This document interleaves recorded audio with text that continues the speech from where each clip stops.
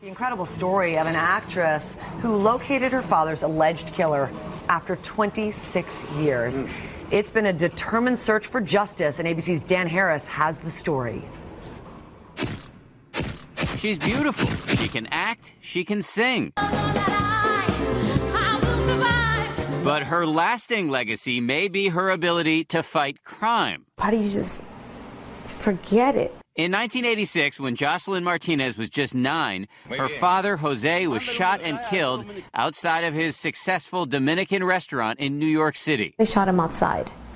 My father was unarmed. Quickly, the police identified a suspect, 16-year-old Justo Santos, but he escaped to the Dominican Republic, and the case went cold. But Joselyn Martinez never forgot. Secretly, she spent her free time on the internet trying to find Santos. For years, nothing.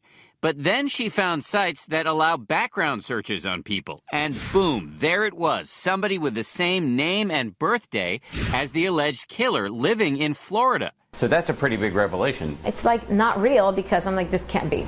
Joselyn gave the information to police, and on Thursday, Santos was arrested. I applaud her. She made a concerted effort, and it paid off. Shouldn't the police have been doing the work that you've been doing? There's a lot of crime going on. New York City Police Commissioner Ray Kelly says the department mistakenly closed the case when they heard Santos was in prison in the Dominican Republic. In fact, he was arrested.